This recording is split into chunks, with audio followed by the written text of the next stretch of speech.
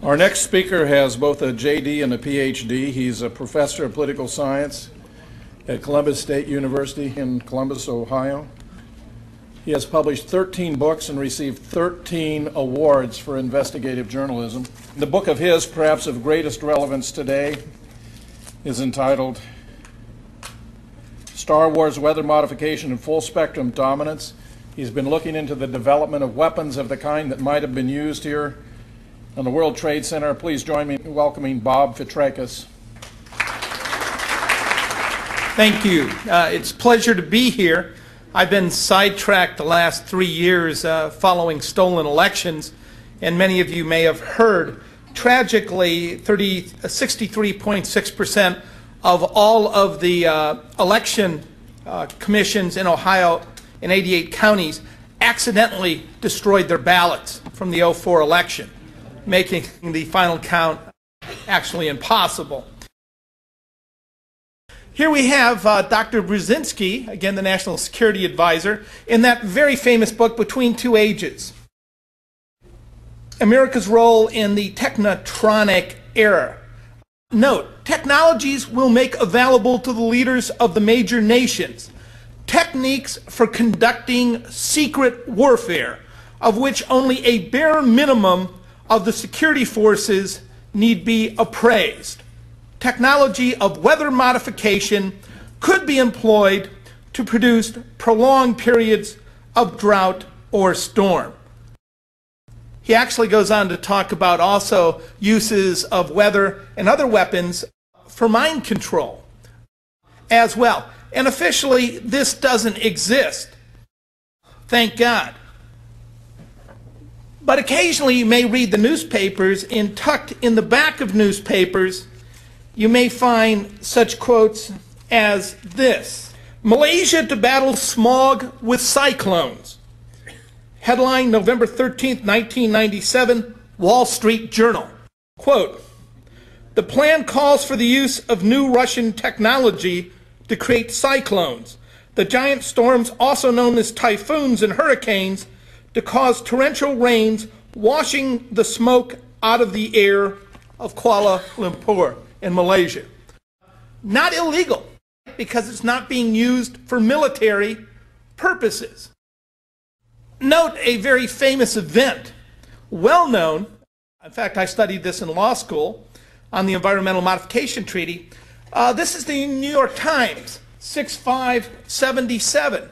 Again, talking about that great Chinese earthquake, of which, soon after that, the Chinese agreed to the Environmental Modification Treaty.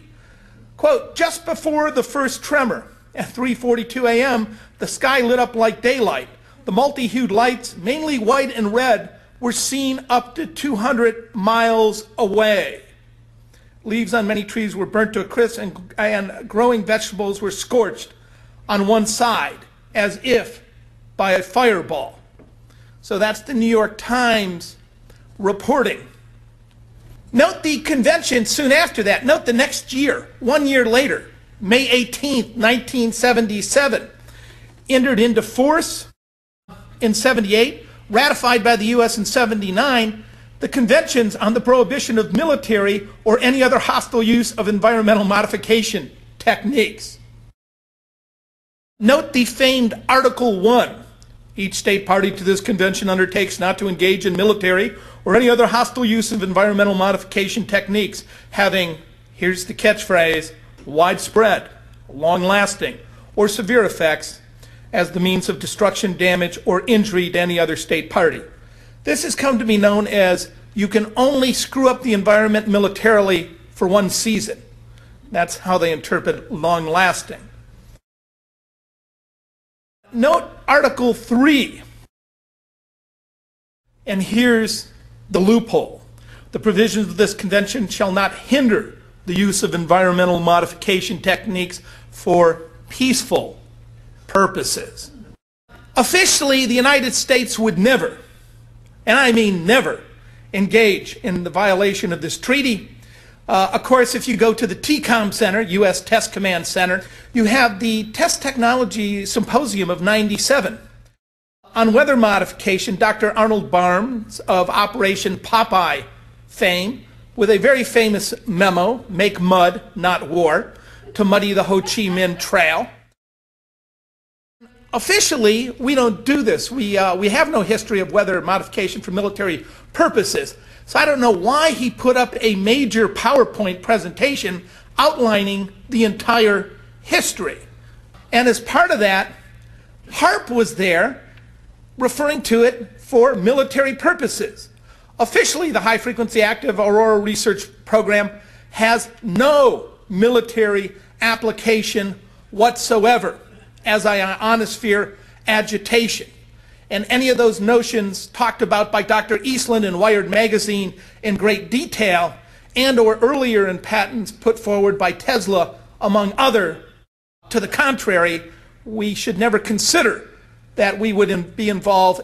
I don't know how this potential weather modification capabilities got in here, since it talks about degrading enemy forces and enhancing friendly forces.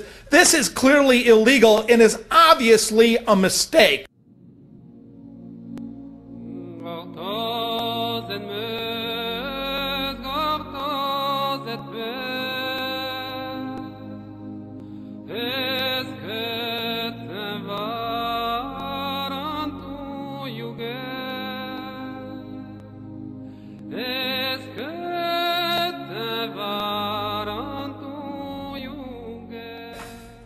Joint vision for 2020, and let's go down to the operative part. The creation of a force that is dominant across the full spectrum of military operations. Persuasive in peace, decisive in war, preeminent in any form of conflict, even against its own people. Strategic contact. Take a look at that very famous phrase there. We're all familiar with, at least I hope we are. What is the goal? Officially, the United States government stands for peace in the world, particularly the Bush administration. That's why I think his grandfather, Prescott Bush, laundered the money for the Nazis to help create peace in the world. And I think that's why his great-grandfather, Samuel Bush, gave that unbid contract to Percy Rockefeller for small arms during World War I. I'm from Columbus, where Samuel Bush is buried, and there at Buckeye Steel Castings, where he gave his own self an unbid contract as well for steel during World War I. But full spectrum dominance. Again, there's no such weapons as this, Dr. Fitrakis. Where would we even get these ideas? There might be other weapons out there. Look at this, CBS News. Laser weapons in U.S. sites. Note the date, October 20th, 2003. Recall what Brzezinski said. There would be secret weapons that would exist known only to a few. So by the time we get to know it from CBS, we can be assured that they've been in operations, modeled, tested prior to this. U.S. scientists are on the verge of creating a laser weapon that could give American forces an awesome advantage on the battlefield. Commissioned by the United States military, weather as a force multiplier, owning the weather in 2025. Contrary to science fiction, the lasers will not be visible streams of light. By the time this stuff is announced, right, it's already gone by CBS, it's already gone through Scientific America, Popular Mechanics, Popular Science, and a whole round of testing for usually a decade or so prior to this. How will U.S. doctrine accommodate a weapon that can strike without detection, possibly hundreds of miles away? Well, first, U.S. doctrine could start by a little transparency so that we know we're actually building these things. Okay, U.S. Department of Energy, Research News. Bright future for tactical laser weapons. This is a test taken April of 2002. They reference a test from December 2001. And this is a minor test. They could take this up with a few changes of crystals about 300 times. Solid state laser, major breakthrough right around the same time period. There was a demonstration of white sands earlier, burned a 1 centimeter diameter hole straight through a 2 centimeter thick stack of steel samples in 6 seconds. That's the small test laser. They had the technology, admittedly, the Department of Energy, to go up profoundly in power.